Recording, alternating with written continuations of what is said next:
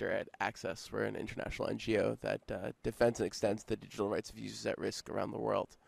I want to start today with a big thank you to our panelists and audience members for being here. It takes a special kind of person to care about spectrum policy at 9 a.m. on the last day of IGF. And so while many of our esteemed panelists have been thinking about spectrum policy for a long time, my interest in spectrum really came out of the Arab Spring. I think while the conversations about communications policy in that historic moment tends to be dominated by talk about social media and censorship, I think for me, the post-revolutionary transition has really highlighted the need for much broader media and communications policy reform and sort of greater thinking about infrastructure in the region and indeed worldwide. And I think the topic of spectrum allocation regulation, which determines sort of the frequencies that are assigned to telecoms and broadcasters and other wireless technologies, has remained one of the sort of least understood policy areas, despite the fact that spectrum reform could dramatically improve democratic access to both traditional and new media, as well as being a powerful tool for development. And so, and expanding access to communications technologies. Can you hear me? And expanding access to communications technologies. Can you hear me? Okay, is this better? Okay, so I'll stop talking in a minute so you don't have to deal with that. But in this panel, I think we will explore a little bit more sort of what spectrum is and how it can be used, hopefully debonifying it a bit in the process. No? Are we still having feedback? Are we demonstrating it?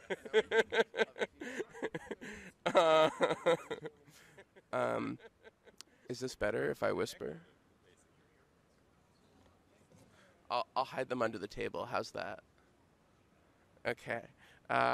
So hopefully we'll discuss a little bit about how spectrum can be leveraged for development purposes and for democracy, as well as sort of explore some of the best practices in this policy arena.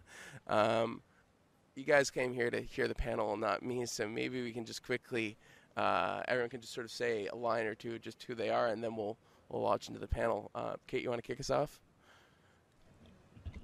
Hi, my name is Kate Coyer. I'm the director of the Center for Media and Communication Studies at Central European University, based in Budapest, Hungary.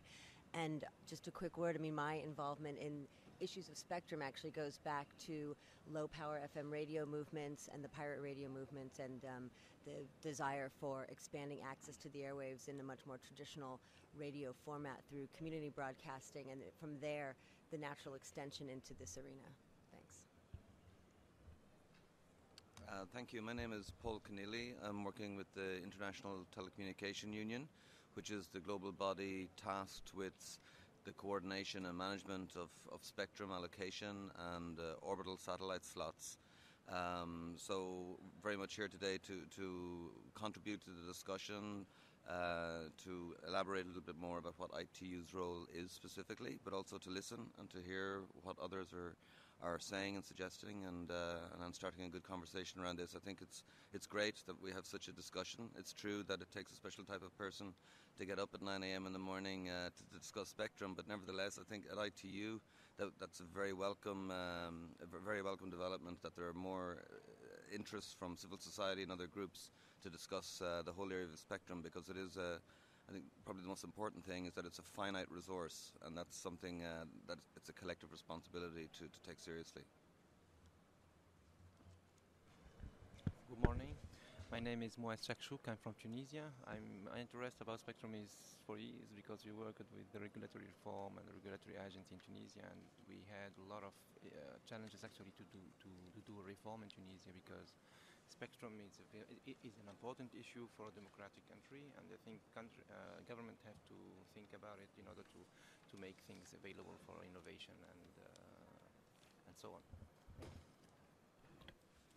I'm Paul Mitchell from Microsoft, and my work in spectrum goes back to before the U.S. digital television transition, when we were trying to figure out what the potential implications for the software industry would be. And it's been more than a decade of experimentation around new ways to manage spectrum and use it for delivering communications and software connectivity. It's been fun. And I'm Claudia Selli with AT&T. I'm the European Affairs Director and I'm based in Brussels, so I'm much more policy focused rather than on technical issues. Great, thanks all. Let's start it off. Paul to my left, as opposed to Paul to my right. What is Spectrum and how has the ITU historically been involved in its management and allocation? Well, Spectrum is, as I mentioned earlier, it's a finite resource. I won't go into the scientific explanations of it, not least because I'm not qualified to do so, but basically it's an electromagnetic band that circles the globe where all radio frequencies pass through, and again, to repeat, it's a finite resource.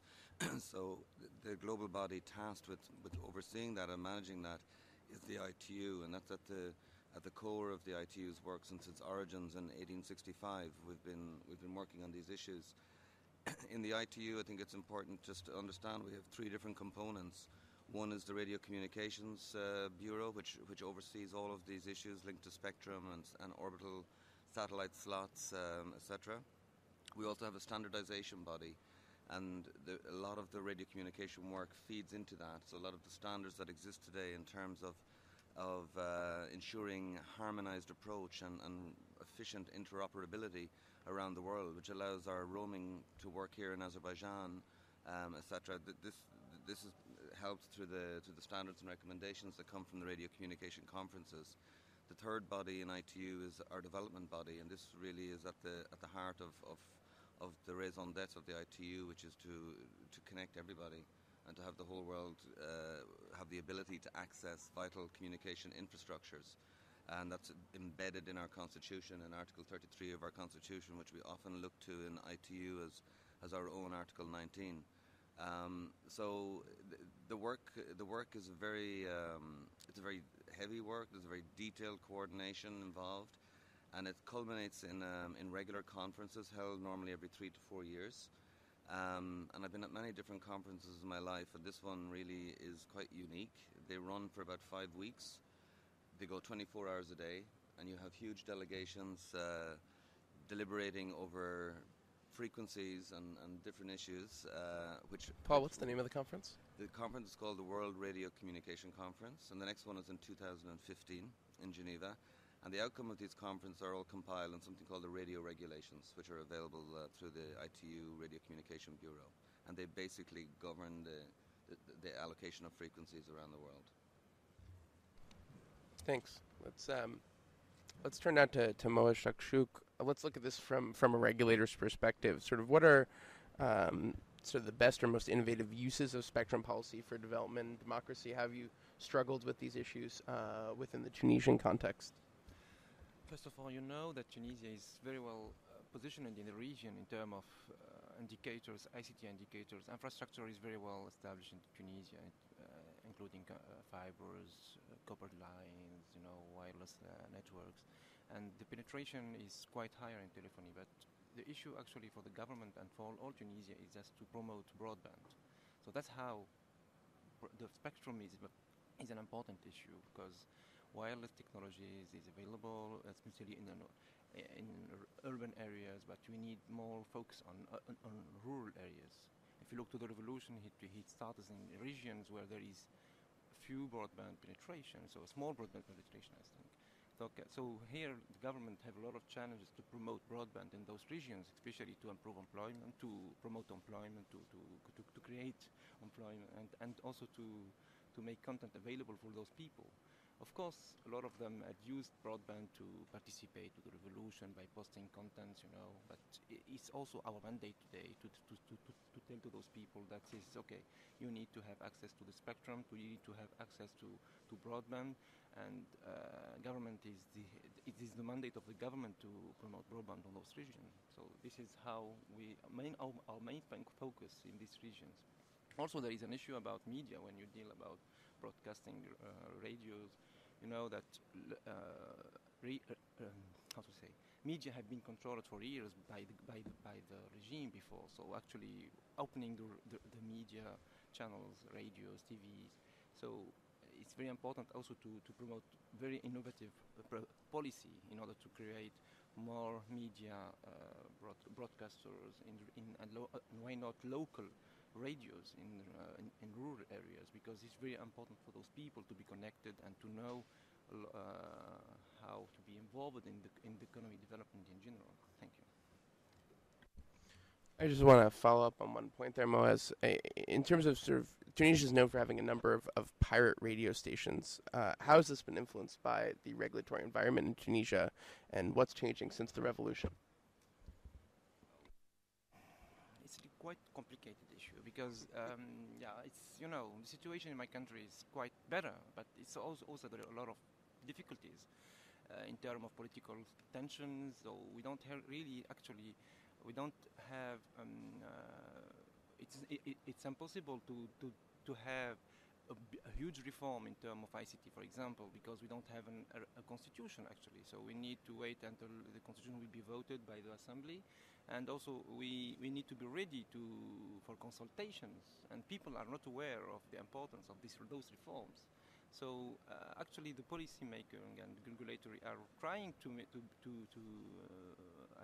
making huge efforts to promote broadband and to make all those reforms implemented in Tunisia, but it's quite difficult. Yeah. We'll come back a little bit later to discuss sort of what those recommendations are and how that rollout's being done. But let's go now to Paul Mitchell from Microsoft. You've been a sort of leader in white spaces research. What are white spaces? How can they be utilized? How are they changing the game? So white spaces are basically the parts of a block of spectrum that are allocated but not used. So one way to think about it is if you look at a parking lot and there's a bunch of cars in some of the parking spaces and there's some parking spaces that are empty, those empty spaces in the equivalent in the spectrum bands are the white spaces. And the idea is that you can opportunistically take advantage of that spectrum to do a lot of different things. One of the unique challenges of spectrum management, I think, is evolving our system from what it was in 1912 after the Titanic sank, and the goal was to try to find a way to make sure that all the ships could hear each other and that there would be sort of some common understanding of what was happening on what frequency. That gave us the allocation system we have today, which has been quite miraculous, so the ITU deserves a lot of credit for managing what has been a fairly complicated thing. Because of that, we have all of the wonderful wireless things we have today. At the same time, that technology, which was state-of-the-art 100 years ago based on what we thought we knew about spectrum, isn't really state-of-the-art today. In fact, while Paul on my left says that spectrum is a finite resource, I would argue exactly the opposite, which is that spectrum is an infinite resource. And the reason that spectrum is an infinite resource is because it is one of the few things in which the nanosecond you've used a particular bit of that electromagnetic spectrum, it is immediately regenerated and recreated. So the challenge is, in fact, not to manage this on the basis of keeping large separations between users, but figuring out how users can cooperatively use the same resource at the same time. Now, in this particular venue, we don't see that working very well. We've had Wi-Fi problems here all week. This is exactly how not to manage spectrum. So that's a good demonstration. But in a properly managed network environment, we are continually reusing effectively the same spectrum. We can have multiple things running on the same channels that aren't really conflicting with each other. And the challenge is all in how you actually manage that technically. So bringing it back to white spaces is one way to manage that resource and get more out of the spectrum than we had before. Because instead of it sitting empty doing nothing between two channels, if you can use that channel without interfering with the channels next to it, then you've immediately expanded your capacity. And in that, you can deliver broadband services. You could do other traditional types of broadcasting at lower power. You can use it for paging services. You can use it for specialized transmission services like medical telemetry or health life safety telemetry or sensor networks controlling traffic signals.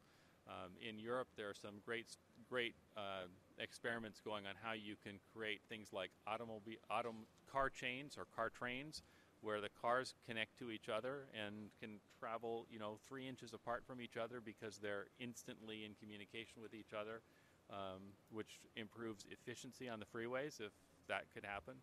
So all of those things are possible with the right kind of evolution in policy, which needs to reflect the balance of all of the services that are required, and especially the ones that are important for life safety, like safe aircraft navigation and safe marine navigation, and for person-to-person communications like voice telephony, all very important to make sure that the technology keeps those things going accurately. But I think we're at this interesting pivotal moment now where the technology, the things we know how to do technically, have dramatically outpaced what our current allocation system is, and it will create some great opportunities for discussion at the next WRC in 2015 and beyond. Thanks, Paul. So we have Paul Keneally on the left saying that spectrum is finite, and Paul on the right saying that maybe spectrum is a infinitely renewable resource. Is that a fair characterization? Claudia, what do you think? Is and is spectrum actually scarce, as we often hear? Yeah. Well, first of all, I would say that certainly nowadays we are confronted with a spectrum scarcity, at least for, as AT&T is experiencing it. The consumers is really driving, the internet and wireless revolution today. Today there are more wireless subscription than people, basically, and the demand is coming also because users use more and more these smart tablets and smartphone, and basically the smartphone use 30 times more data than the cell phone that they are replacing. So certainly there is more and more demand, and also certainly there is more and more need for spectrum. And so that we're really confronted with a crunch. At the same time, let's say that we can use spectrum in an efficient way through technology. And AT&T also has been investing quite a lot in to upgrade the network, to acquire also the spectrum. And in the past 5 years, we have been investing $115 billion to upgrade the network, to enhance the network, and certainly at the same time which is basically in the next 3 years we will be also investing $14 billion. And so also, but I have seen that the ITU already in 2006 has recognized that there would have been a spectrum crunch, and then in fact that by 2015 global, let's say more developed countries would have needed probably the allocation of roughly 1,300 megahertz, and by 2020 1,720 megahertz. And also what I wanted to point it out is that there are a lot of studies such as Cisco which has really foreseen that the demand of data will continue to grow, and certainly by 2016 also we will have, this demand will exceed 50%. So let's say that certainly spectrum can be used in an efficient way through technology, but we are confronted, in the next coming years, we are certainly confronted with a spectrum crunch. So you're talking, sort of mentioned sort of efficient technologies or more efficient use of technologies in a more nuts and bolts, level, more concrete level. How is AT&T and sort of the other telecoms coping with this? Let's dial down a little bit more in terms of what are the actual policies or technologies that are being used if, as you say, there was this sort of looming spectrum crunch. Yeah, certainly, networks are becoming more and more intelligent. So certainly we can deploy and we can use the spectrum in a more efficient way. At the same time, let's say that we really ask normally also for government from a policy. I mean, you need also some policy action, as it was said before also by other panelists, in the sense that we certainly ask government to release more and more spectrum, and also to take some action. And from a policy point of view, it certainly is important to have a spectrum harmonization, as it was said also before. First of all, because it can reduce costs of devices, of also broadband deployment, and certainly can create also more a scale of economy. And so this is certainly important also because it would avoid interferences, because spectrum has no border, and so it is important that countries which are next to each other, eventually adopt similar band, and then yeah. All right, let's turn to you, Kate. Claudia's suggesting that regulators should release more spectrum. What do you think? And to the telecoms, presumably, and then and sort of stepping back from the telecoms environment, more back into sort of broadcasters, another large user of spectrum. How is a country's media environment affected by its spectrum policy? Well, thanks for those questions.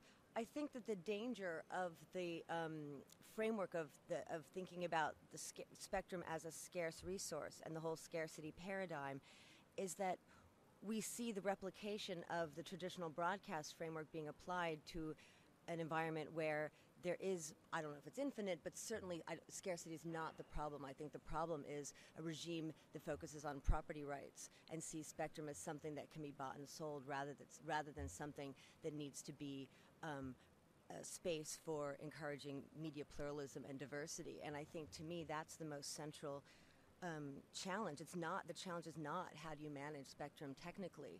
I think the challenge is how do you rethink spectrum so that it is encouraging pluralism and diversity in the media ecosystem. And I think for that to happen, what you need first and foremost is you need government will. I mean, you need governments that are willing to have an enabling environment and want to have more voices participating in the media ecosystem. I mean, you also need very practical things like the independence of a regulatory authority, functioning judiciary, press laws, and press freedoms. But really, there is that role for government in terms of making that space something that isn't dominated by the large corporate interests, that it is something that has, the spectrum is a place where there's, adequate provisions for commercial interests, for public service broadcasting, and for community and non-profit, non-commercial usage. And, to put it back into this framework around Article 19, I mean, if we're interested in ensuring communicative rights and the right to free expression and to receive and impart information, then this has to extend across the layers of infrastructure. And it's not just about content, and it's certainly not just about the technical questions.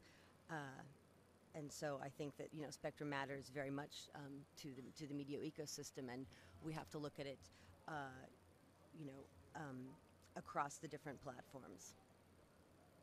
I'll leave it at that. Thanks, Kate. Maybe we'll give Moaz a chance to respond, to jump in there. First of all, I agree with Kate about the necessity. It is important to have a regulatory body that is independent, and that is focused on general interests, about not just about how to get money from the spectrum. It's also about how the community can be involved to create content, and how the community can create to innovate. So this is a challenge for us because, before the revolution, we had a regulatory system that is very complicated. It's maybe considered one of the most complicated regulatory systems, because we have a national authority for regulatory authority, so INT, Instance Nationale des Télécommunications, it's in French, and there's an agency which is supposed to be managing the spectrum. And this agency is under the control of the ministry, and the regulator is independent, supposed to be independent, but regarding to the law. So, but and if you look, you can have also other agencies or governmental structures that are under the control of the ministry that is are involved by somehow with the regulatory reform and regulatory structure. So I think it's very important for the government to make a policy to restructure all those all this paysage, let me say, and because if we need, there is a lot of conflict between those agencies first, and this conflict is used to be a way to control the system before, but now I think in the new Tunisia, in democratic country, I think it's very important for us to have a strong and enforced regulatory body and let the government just make the policy for those issues. So I think it's very important what you mentioned, Kate, and I agree with that. Yeah. Right. In the spirit of IGF, maybe we can bring in some audience participation. Do we have any remote participants? No. So there it takes a really special kind of person to want to remotely participate in a panel on spectrum policy. Go ahead, Carlos.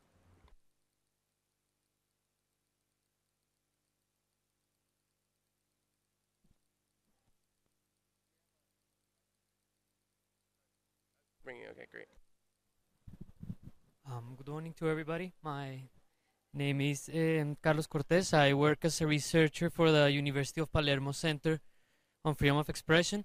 A couple of days ago, on day one, there was another panel on spectrum, but it was more related to mobile technologies, and I made the same question I want to tell you, and it's about the open spectrum or the cognitive technologies that would allow a total different framework to allocate spectrum. So you were talking about the proprietary model, which I think also relates to the scarcity debate.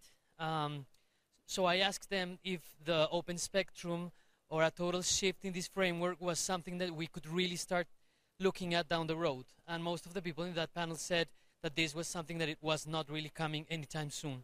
So I wanted to know the opinion of perhaps all of you are the ones who would like to think about this, if this is really a policy option down the road in any country or in some region, because at least in theory it looks quite interesting. Thank you.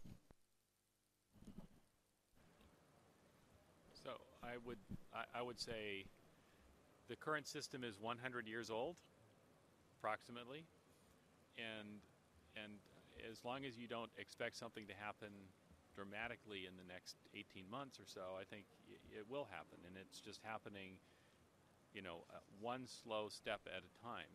There's a lot of challenge in changing over all of the ecosystem that we've built. Just the process of changing from just a very small blotch of spectrum from analog television broadcasting to digital television broadcasting took in the United States well over a decade to sort that out. And that's just one country, one small piece. At the same time, the technology to do dynamic allocation exists, and it's getting better. And I think what you're going to see is things like, countries gradually adopting policies on sharing first, allocation second, and back into it that way. So the United States is sort of going down that path. The recent report from the President's Council of Advisors on Science and Technology made several recommendations, some of which the White House has indicated that they will adopt, which is basically the primary recommendation was that as a policy matter, the government would adopt sharing first when it comes to all federal spectrum. In the United States, we have spectrum divided between federal, which is government-used spectrum, and effectively civilian, which is the stuff the FCC manages. And there are bands which are even shared between federal users and non-federal users. In the case of the PCAST report, the idea was start with the federal, which is the thing that the government has the greatest control over sharing on its own. But you're going to see that happen. TV white spaces is a really simple way to get into sharing. Just a couple of data points. We operate some spectrum observatories, which are basically devices that sniff the spectrum and see how much of it's actually used. So in the Seattle area, Seattle's a large metropolitan area. It's the 13th largest demographic management area in the United States, and 80% of the spectrum approximately is vacant approximately 80% of the time across all of the space from 30 hertz to 6 gigahertz.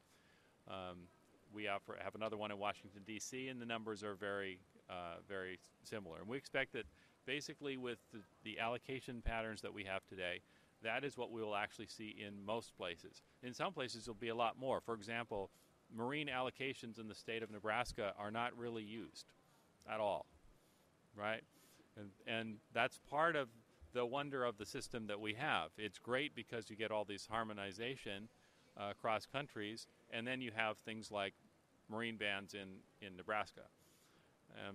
So a couple of other things. I mean, Claudia is right. The demand for data growth is phenomenal, and yet today, on a global basis, approximately 70% of all data traffic is carried on Wi-Fi networks.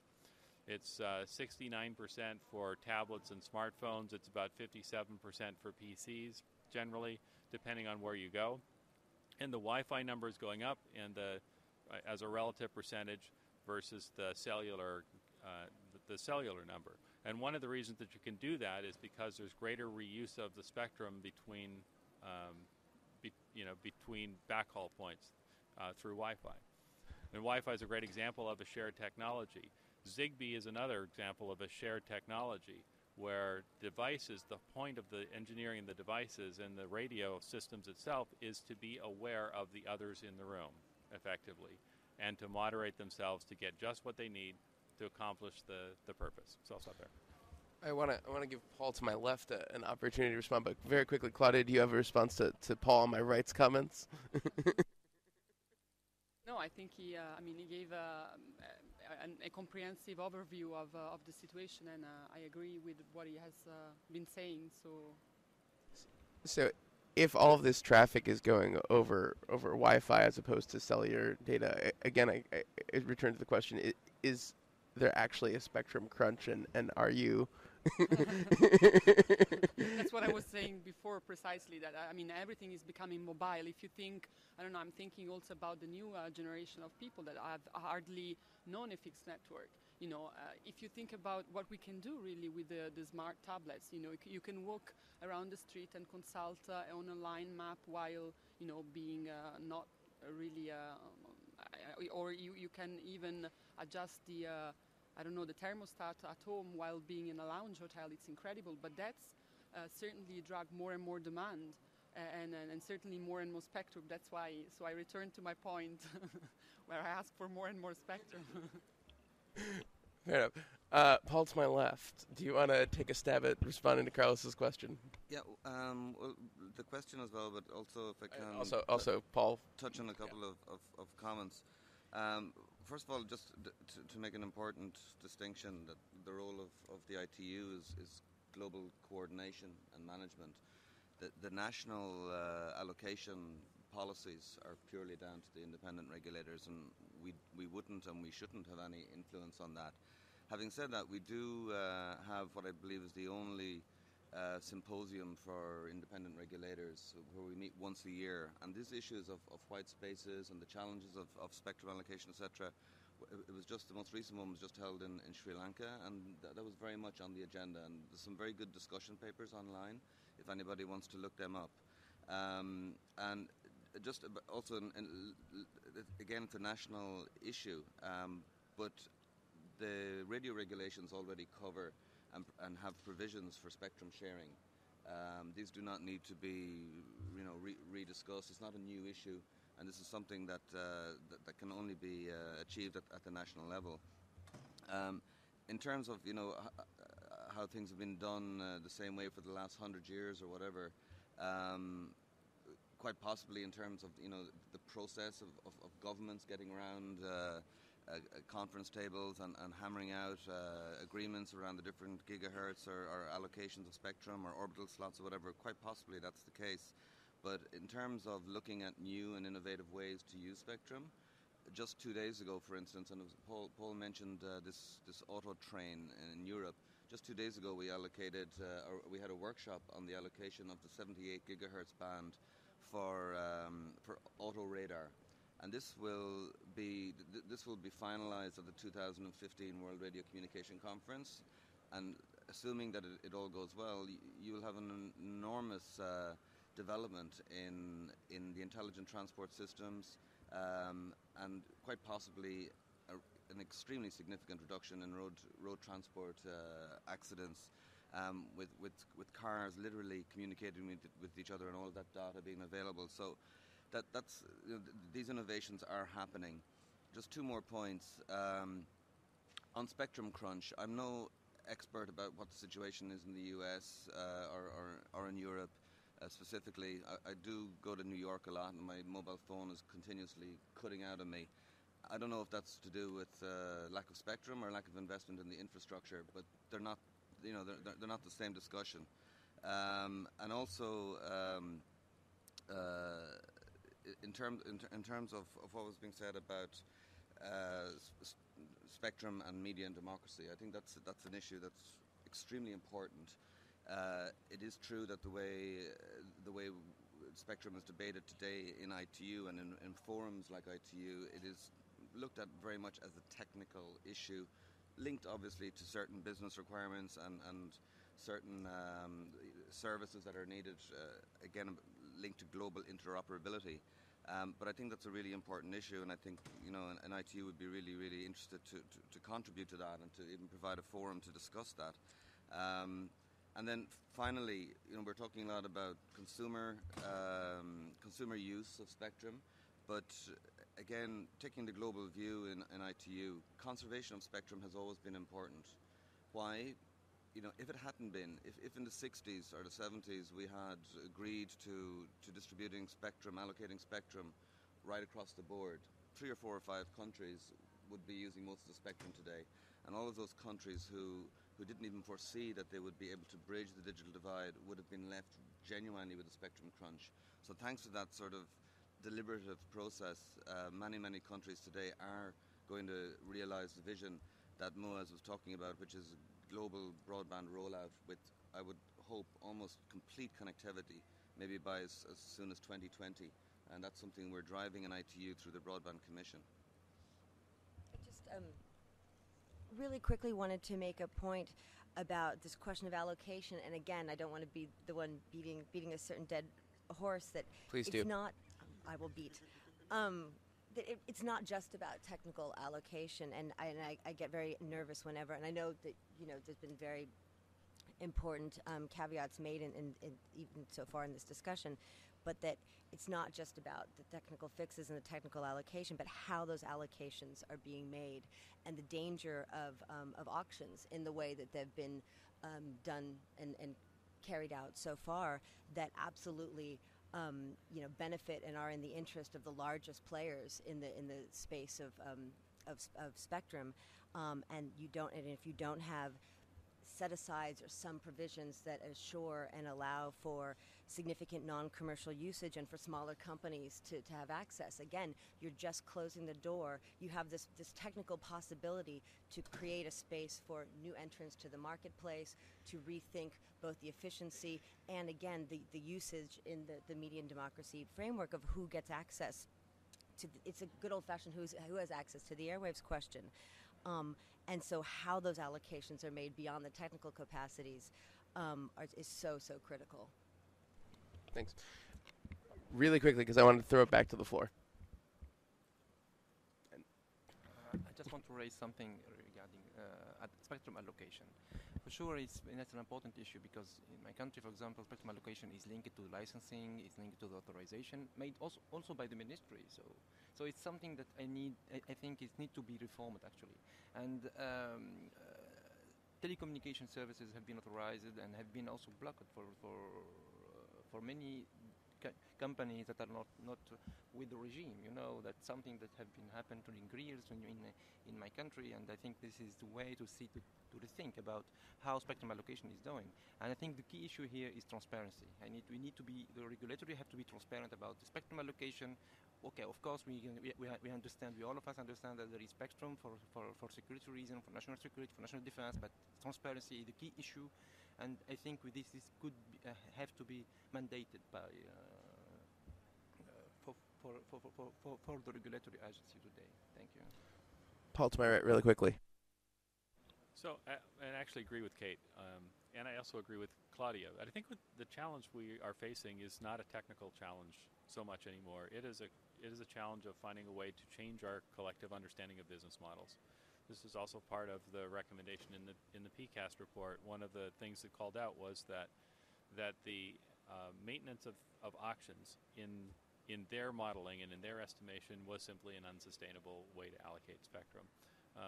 Financially, that is the amount of money that comes in from the auction based on the cost that the auction, the auction is. They just don't balance out. But the reality is we have billions of dollars of deployed infrastructure that's based on a particular business model that AT&T and Verizon and Orange and O2 are all responsible for, and shifting that to a new business model that's not based on property rights is a tough go around. And that's one of the big challenges that we're facing. I know I said I wanted to go back to the floor, but I'm going to push you one step further. So you're talking about sort of. Oh, sorry, I'm having this weird feedback. So you're talking about sort of the need for sort of regulatory frameworks that sort of think through new business models, and Tunisia is currently going through sort of a period of significant communications policy reform, and so there's sort of I think a unique moment here. What would your recommendations be to Moaz, who admittedly is not like single-handedly controlling the spectrum environment in Tunisia, but to his government? Well, I guess the first thing is basically start from a principles perspective. So the principle is either a sharing principle or a property rights principle. We would advocate fundamentally to prioritize on the sharing principle first. What we recognize, if you've got deployed infrastructure, you just have to, that there's an evolutionary process that has to move it from one to the other. And just as analog television moved to digital television, it was a big challenge. That 1G to 2G to 3G to 4G are all separate infrastructure challenges. I think you have to go through that, but presume that you want to move towards sharing and start that way. And I think if you approach the regulatory framework design from that perspective, all of your hearings and processes will come out with a different result. Claudia, any recommendations from Moaz and his government? Are your principles different than Paul's? Well, actually, I have to say I wanted to thank Paul because he agreed with me, but I know I have to say something different, though, because the recommendation I would give, and well, first of all, is that the spectrum license should be, for us at least, we believe exclusive, no overlays, no underlays, but also no sharing, because according to us, it gives less certainty. And so also the license should be flexible in terms of also technological neutrality, and also there should be a planning for finance, because also when someone is committed to a finance, then there is also probably the maximized use of spectrum. So these are some of the comment about that. It's very interesting. I know to hear your comments and your recommendations for my government, but at the same time, you have to know. Yeah. That's good. That's good to know, to hear about it. But just that Tunisia have also been successful in building for example, digital TV infrastructure. But also the problem is not about just spectrum or infrastructure for digital TV, for example, but it's about content. And then we'll be back to Kate also again, because I want to hear from her about how you can promote the content and the application while also being open for spectrum, new spectrum policy, because it's a very important issue. When you have a good infrastructure and you don't have application and content, so you won't be successful and you won't see the result of your reform. So I want to hear maybe from Kate about the media issue. Thank you. Man just threw you in the hot seat. No, I'll take the invitation. I mean, are you asking for kind of some of the best practices in terms of how you deal with spectrum for development. And some of this does come from work that Yochai and Moaz and I had done together on a paper about spectrum in Tunisia. And I'm in no way, pretending to be an expert on the Tunisian situation, but I think some of the lessons learned are applicable and also come from a broader kind of media development movement. I mean, I have a few bullet points handy. But one of the things is about decentralizing broadcast ownership and creating different types of broadcast media outlets. And that goes back again to the so-called three-tiered model, where you have private broadcasting or private media, you have public interest or public service media, and you also have community media, which is also non-commercial, but is different from public service, that has a management structure, that has a relationship to broader domestic principles and frameworks, and has a relationship to government and perhaps public subsidies. But so that third sector is very important, and I think it's quite exciting to see that at least on the agenda as a consideration is in Tunisia is also about whether it's low power FM radio or some kind of non-commercial independent media. That's really key, and we see this as something that comes out of any kind of media and development movement, when you have governments that are truly interested, again, in enhancing public access or citizen access to the means of communication. And I have a couple other quick points, but I think that to that end, because sometimes, especially at an internet governance forum, mentioning something like low power FM radio licenses seems anachronistic, but I really do think it's so critical that if we want the digital future to look and be pluralistic and diverse, we also have to look at where people are today. And even when we're talking about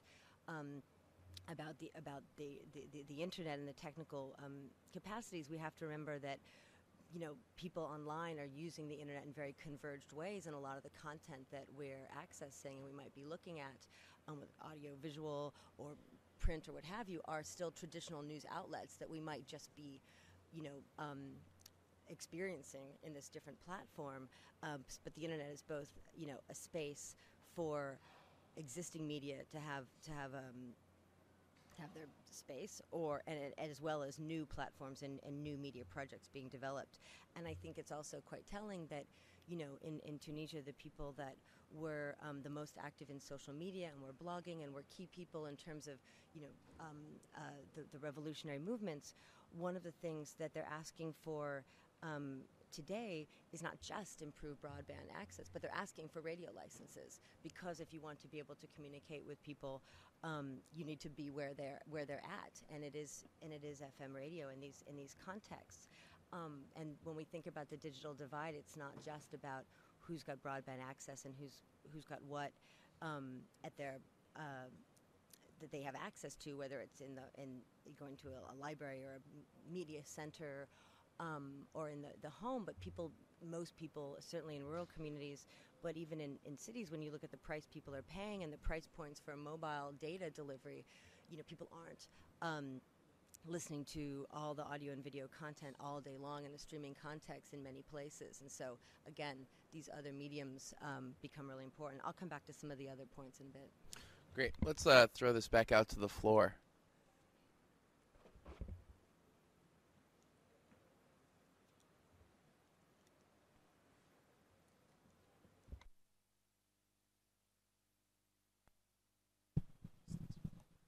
Hello.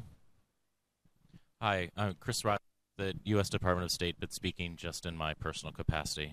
I want to ask a couple of different questions of the panel. I appreciate the discussion on allocation. I wanted to flag that first of all, but I'm not going to ask about that. I wanted to first say, do you think it's worth approaching rural and urban areas differently? Because the challenges and the opportunities are very different in them. I really appreciate the emphasis on Wi-Fi offload and picocells in urban areas where congestion is a problem, but that's not the problem nor a realistic solution when you're talking about rural areas where much more is needed for infrastructure investment. And if that does seem like a smart way to do spectrum policy, how can we do that? Because that's really not something I have a lot of insight into. The second question is unrelated, and it's about standards. It's sort of the second half of this. There's spectrum policy, and then there's standards. And we have this great world now where GSM works the same all the way around the world, And personally, I'm worried that we're losing that with things like LTE vanity band classes. And I'm not sure if we will get back to, or even if we need to get back to, the international global harmonization wonders that we got from GSM, but I'm curious what the panelists' thoughts are.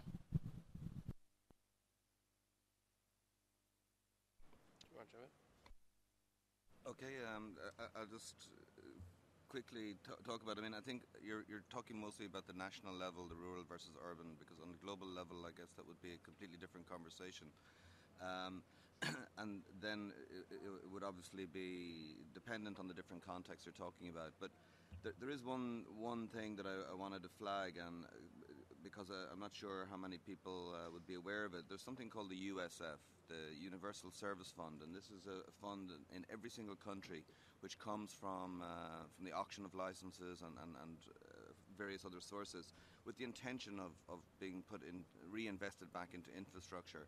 In many countries, they haven't implemented, 30% of that fund, either because they have sufficient infrastructure or they haven't just got the mechanisms to really put that in place. And I think some innovative thinking around the USF, for instance, focusing on a rural plan for rollout of infrastructure and broadband, for instance, because I do think it's absolutely critical that every person has the right to have access to communication infrastructure. But also the USF, as in other countries, such as in Turkey, for instance, that I'm aware of, are using it in many other interesting areas, like in M-Health and in e-education and things like this, to really ensure people have access. So I would encourage people to look at the USF in their own countries and maybe talk to their governments about that. In terms of standards, I mean, that is absolutely critical. It's so important that you can go to Vanuatu or Venezuela or whatever and be able to use mobile phone and stay connected.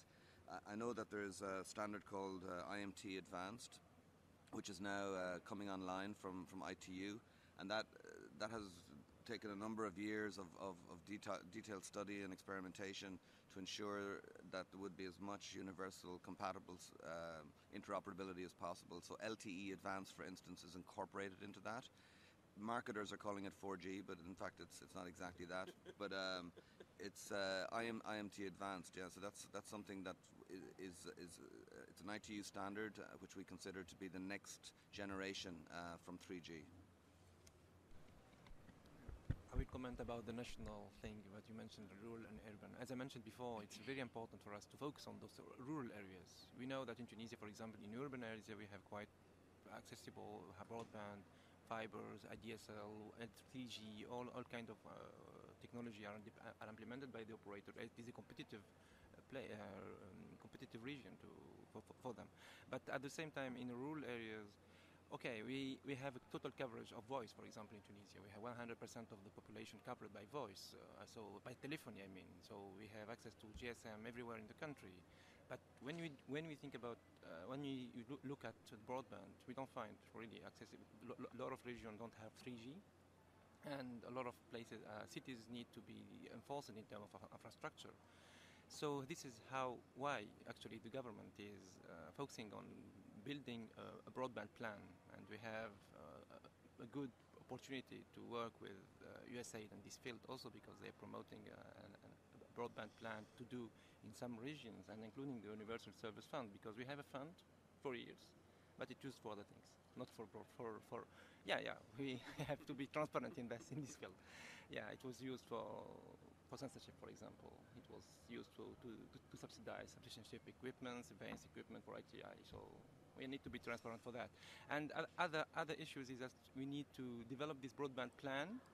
And I think if you look to the license, for example, given recently to Oxford, recently to Tunisiana in 3G, and you see in terms of obligation, you will find that in 2 years you need to cover 60% of the population. It's very, and including rural areas. It is mentioned for the first time in our license.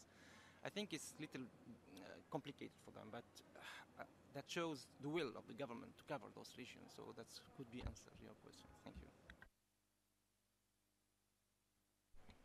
So a couple things on the standards. They're critically important.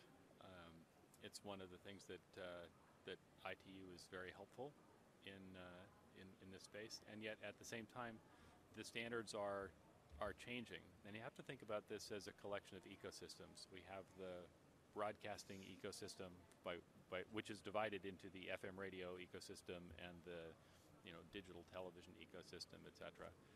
And you have a voice communications ecosystem, and they all operate on different sets of technical standards. One of the things that's happening, and it is an evolution over many, many years. It's not going to happen directly overnight, but we are all moving to a world where what's being delivered is just IP packets in a very, very standard way.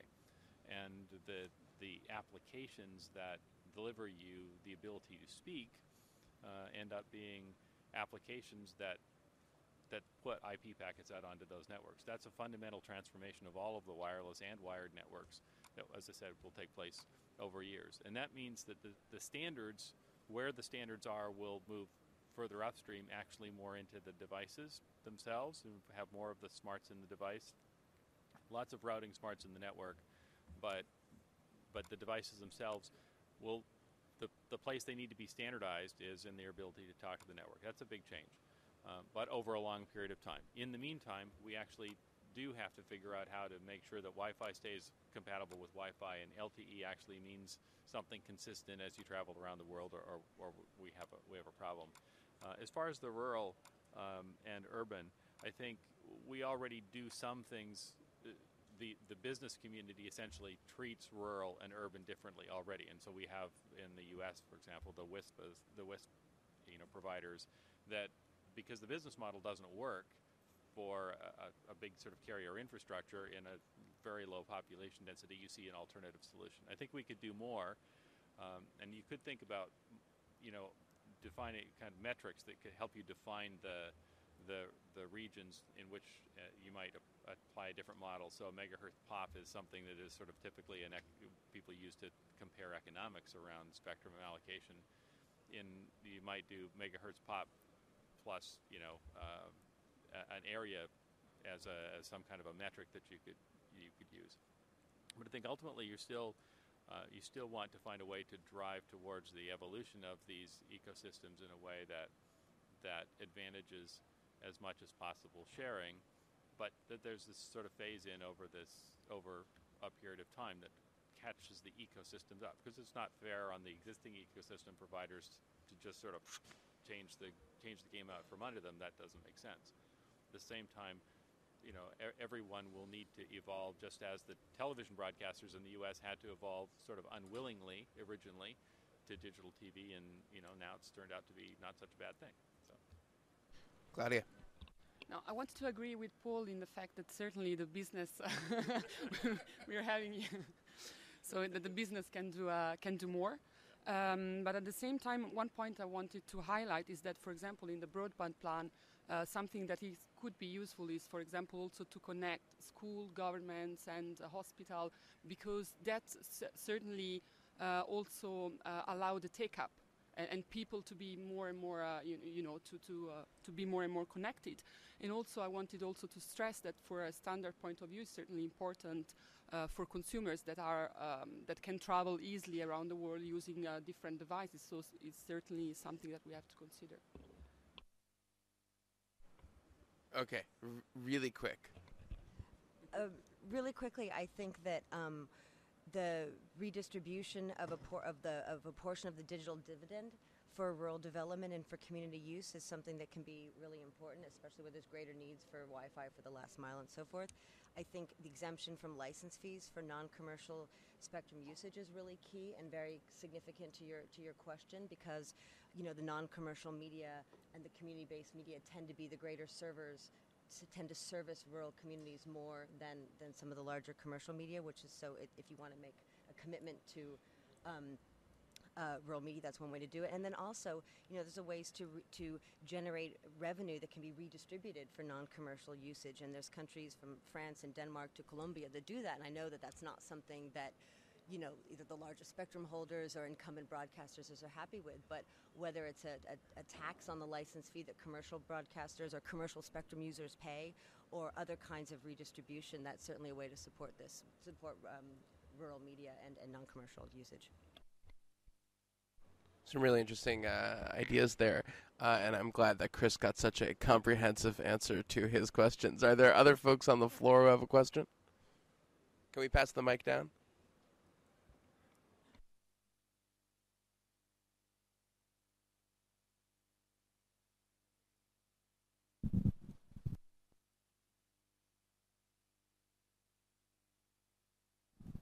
Hello? Yeah? Okay. Thank you. Mawake Chongo APC. I've come here really to learn about spectrum management, and I've been picking up pieces and bits from your intervention, and I would like to know if someone can really summarize how all of this work from ITU function of coordination, allocation, and coordination at global level.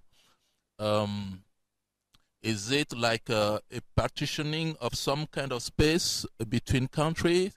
And are those national spaces like a sovereign space where once a country gets a chunk or whatever it is, there's no interference between countries and they have the right to manage it as they will? And regarding the topic of this panel, I would like you to give us some ideas about how the newer and smarter way of allocating and managing the spectrum enables some specific development applications. Thank you. Thank you very much. I'll try and answer the question as best I can. But first of all, I think I'd like to put the emphasis on the overall global objective, which is really sort of rational, equitable, efficient allocation of spectrum. And it's very much about interoperability and harmonization. So we're not talking about partitioning. It's quite the opposite, I would say, in many ways. And, okay, while we're talking a lot here about mobile communication, I mean, to illustrate it maybe a bit better would be aviation, for instance, aviation's communications, which of course is fundamental to the safety of air traffic. We have the same for maritime transport. We have the same with oceanographic radar. Many different uses of spectrum, space research, climate observation, Earth observation, lots and lots of different services which are critical, not all of them linked to profit and industry, but linked to really increasing our knowledge on a global level on really key issues.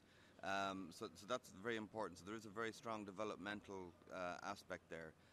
How it actually happens, well, there's a whole ecosystem, there's a trendy word here this morning, there's a whole ecosystem of committees and working groups and study groups and focus groups, which are all connected. They all basically come back to the mothership of the World Radio Communication Conference, which happens every 3 years or so.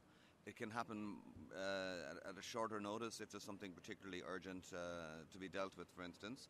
The last one, which was just this year, is recognized really as setting the ground for the rollout of mobile broadband. And everybody in government and industry and many different different stakeholders were very satisfied with the outcome of that. And that will all be, there's a lot of work to be done now, but that will all be formalized in 2015. So again, ITU is an intergovernmental organization. However, we're quite different to many other intergovernmental organizations, particularly UN ones, where we also have private sector members.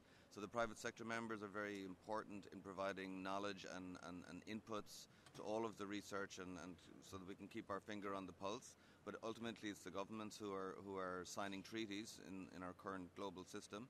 So it is a treaty-making conference, so it's binding, and that's why we have such pretty good interoperability from satellites to mobile phones to all of the many multivariate uses of radio frequencies today. I hope that somehow helps. Paul, am I right? Do you want to jump in on Milwaukee's question about development applications? And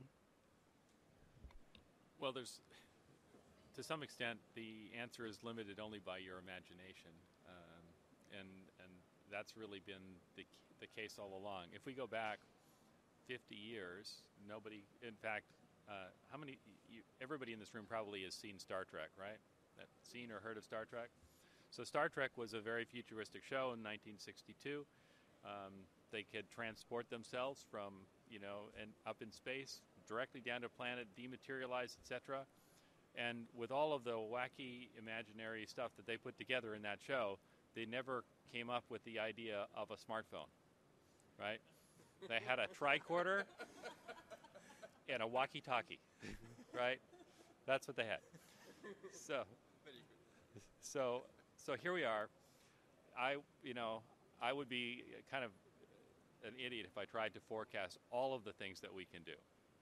But just a few things that people are already thinking about that you could do with spectrum if we were able to utilize it differently. We could do better management of our parking lots and traffic. I already mentioned the auto train.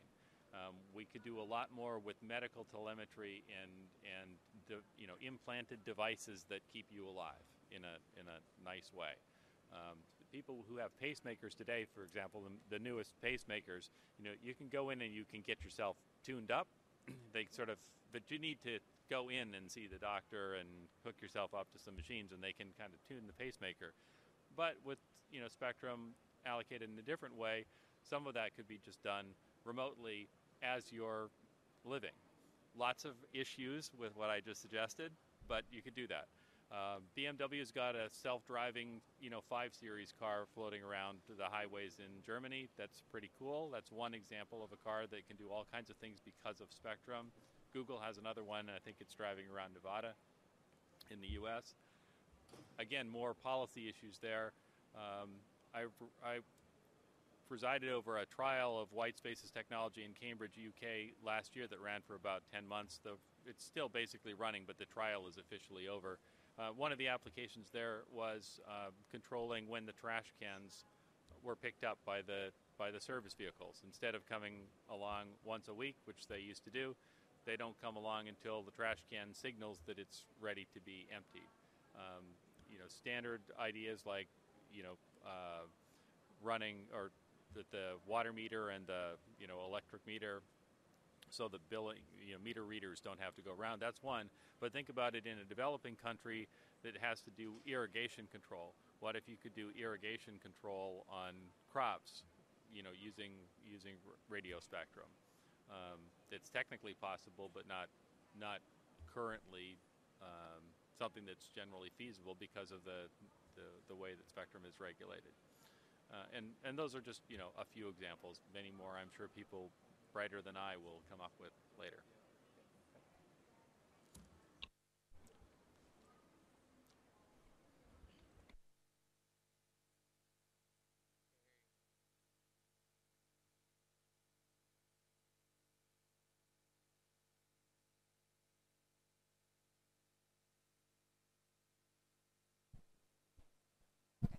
Thank you. Now? I'm Silvia Cadena. I'm working with APNIC in Australia, but in a previous life I was working in Latin America, coordinating a project called Tricalcar that provided a roadshow of wireless trainings all around the region and supported around 200 technicians in different countries in the region to deploy their wireless networks. And the team that I was very proud to be a member of did some research and did, maybe you have heard of them, they broke the world record on the longest distance wireless link for 380 kilometers a few years back. And they did it in a mountain in Venezuela, and once all the testing was done, there was a lot of controversy from the government with the way they did it, and it was for research purposes, but and so I was wondering if there is any strategy planned by the ITU and the big folks over there to help the people on the field that are actually making these things work to actually be supported by somebody else from the outside saying, look, you have implemented these regulations, you are doing it really well, but you have to also to allow some room for innovation at a different level. And I think that coming from where I come from is sometimes it's really easier if someone from the outside say, point a finger and say, you should be doing this or you should be doing that, than when they have to do it by themselves. And pressure from the outside always keeps tabs on extra additional controls and regulations that might not be useful for anyone. So, Paul, you want to respond? Yeah, I just like to ask back a little bit. Why I didn't understand exactly why the government was so critical. I mean, I thought that would have been something they would have been quite proud of, and a leadership opportunity. yes, that's what we thought. But sometimes that's the reason I'm asking is, and there is a lot of wireless projects, community wireless projects in different parts of the world doing very innovative things, and they are considered not, not legal or outside of the plans of the government, maybe because they expect that it's the government that has to do the innovation. I don't really literally, we don't get it. We just did all the press releases and we did all the things thinking, oh my God, they're going to be super happy, and then they got in trouble. So it's not something easy to explain exactly what is going on. But I think the work that, for example, the ICTP Institute in Trieste is doing on research that is linked to the Esla Red Foundation in Venezuela, and all the other people that participated in the Tricalcar project and the Wilak project, and Mahavir here in the Nepal wireless project in the mountains, and so many people doing awesome things on wireless. But they're all facing issues of accessing a frequency for research purposes or for development purposes, and they can't get them through. They get a lot of stick from the government, and it would be great if there would be an opportunity. I mean, I think there is an opportunity there for ITU to do something to support, and others to support what innovators are doing on the field. Paul, what do you think? Well, very quickly, I mean, ITU as a secretariat, let's say where I work, I mean, would very interested in all sorts of innovation that come from all corners of the world. So it's not something that's discouraged, let's say, and it's something we try to showcase quite a lot. We had ITU Telecom World recently in Dubai, where there's a fantastic track with young innovators doing all sorts of amazing things, and so it's something we really want to promote, particularly from young people. In this one, it must be a country-specific issue, but I mean, even in the Americas, we had recently the Connect Americas Summit, which was in Panama, and again, a major focus on innovation and investment. I know from the technical point of view, there was spectrum allocated for scientific research. I don't know if it would fall under that, and you'd need to get some, expertise on that to advise you. Otherwise, I would say keep up the good work, and it sounds excellent what's happening. Great.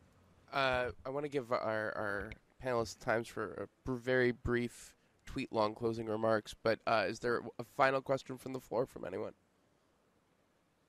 Last question, anyone? All right. Oh. All right, Milwaukee, quickly.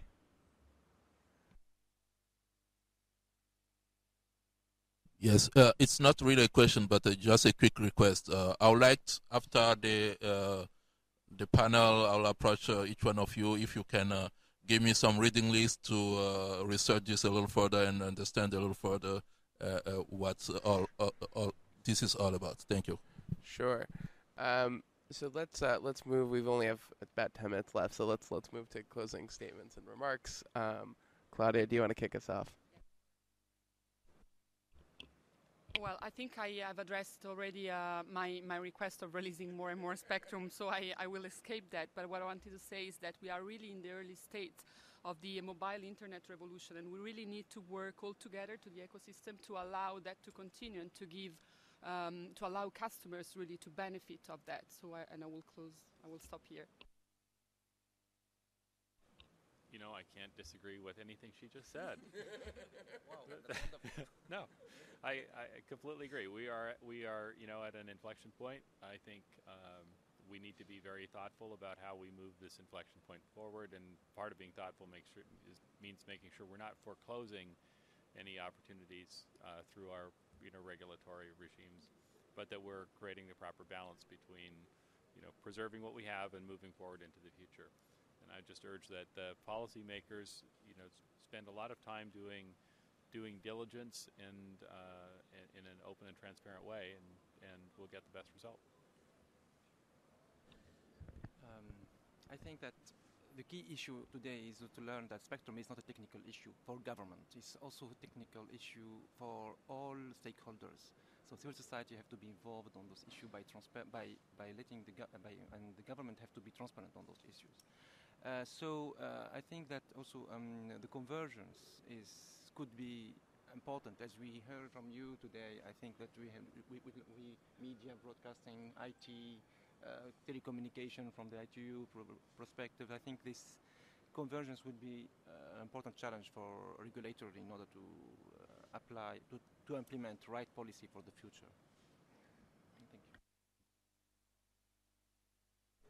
you.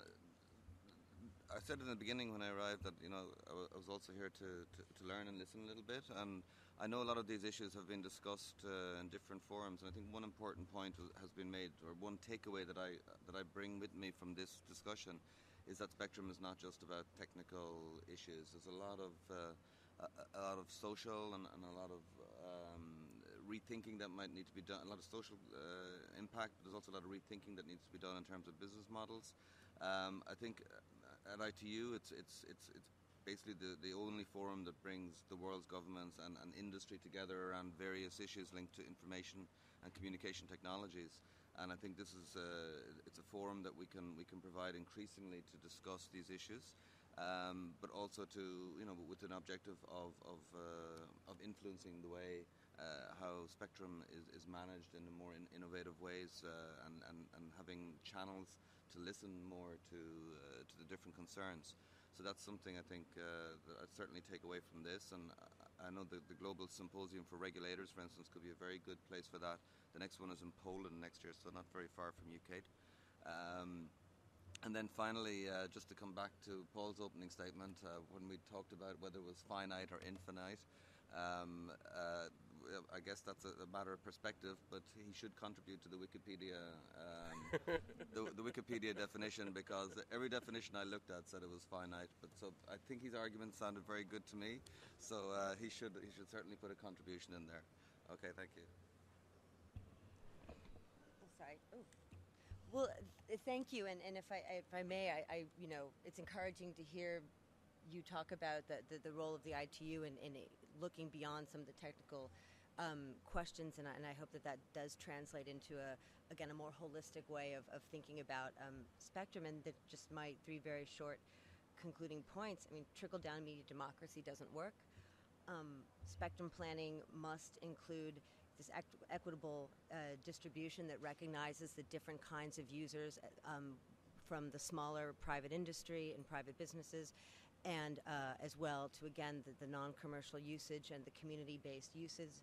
And I think that, to the point about this question being more than just technical considerations, and the social and economic factors being so key, if I may end with a quote from Howard Rheingold, that if we decided communities came first, how would we use our tools differently? And I think we can also apply that and say, how do we design tools differently if communities came first, and how would we manage spectrum if these social factors were really paramount? And the main goal was to expand the number of voices and players in the market. Interesting note to end on. Thanks very much to our panelists and to our audience members, and enjoy your last day of IGF.